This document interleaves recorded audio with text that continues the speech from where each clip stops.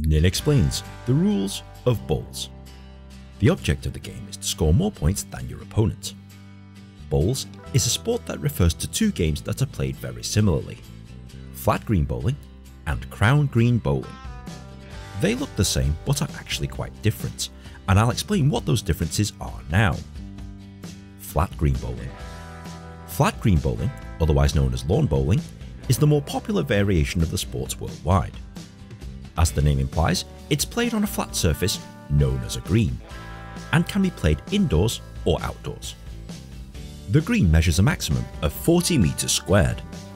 This is split into 6 sections known as rinks, and the game is contested on a single rink.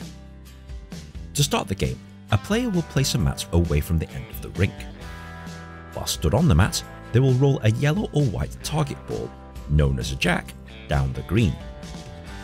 This jack must travel at least 23 meters for it to be valid, and once it comes to a stop, the umpire centers the jack to the midline of the rink. That same player will start from the mat and roll one of their balls, known as a wood, down the green towards the jack. Once they have completed their shot, it's their opponent's turn to do the same. Players have 4 woods each, and take it in turns to bowl their woods towards the jack. The idea is to get your woods as close to the jack as possible. You get 1 point for being closest to the jack, and then score 1 additional point for every wood that is closer to the jack than any opponent bowl. In this example, red scores 3 points, as 3 of their woods are closer than the nearest opponent bowl. In this example, red only scores 1 point, as only 1 of the woods is closer to the jack than their nearest opponent bowl. Once all the woods have been bowled, the score is recorded, and this is known as an end.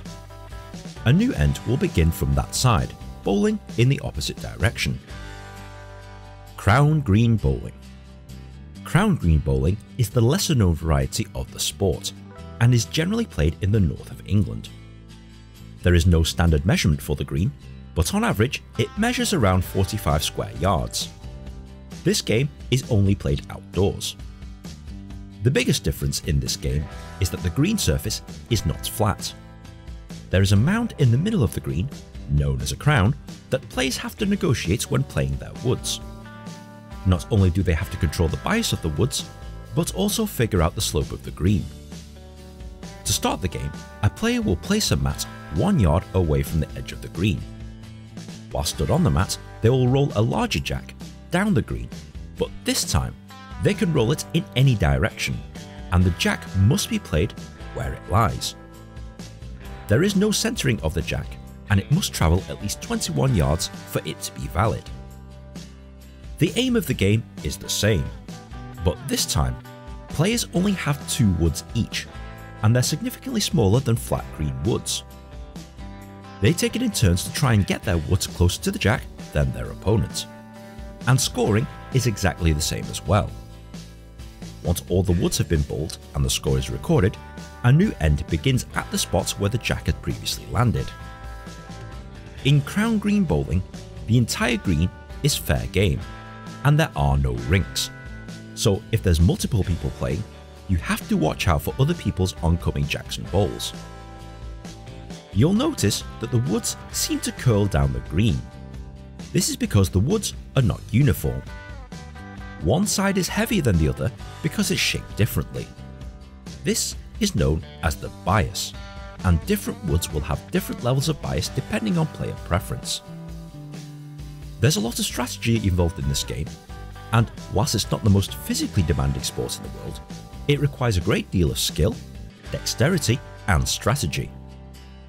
That's basically both forms of bowls, but there's a few other things that you'll need to know about before playing or watching a game. For example, format. Different games and tournaments have different ways of deciding who wins. You could win by points, i.e. the first one to score 21 points wins. You could win by playing sets, i.e.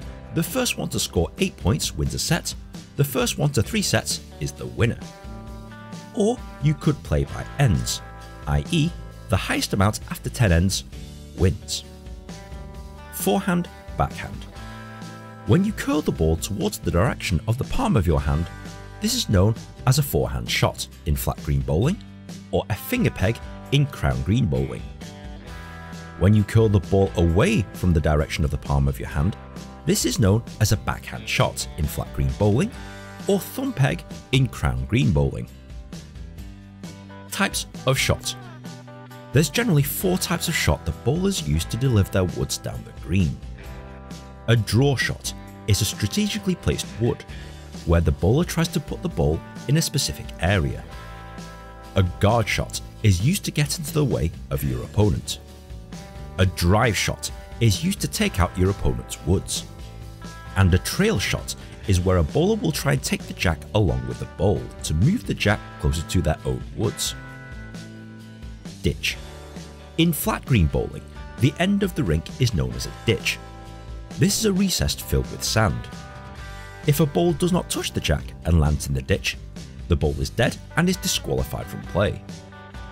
If the ball does touch the jack, this is known as a toucher, and even if it lands in the ditch on this or any subsequent play, it's still live.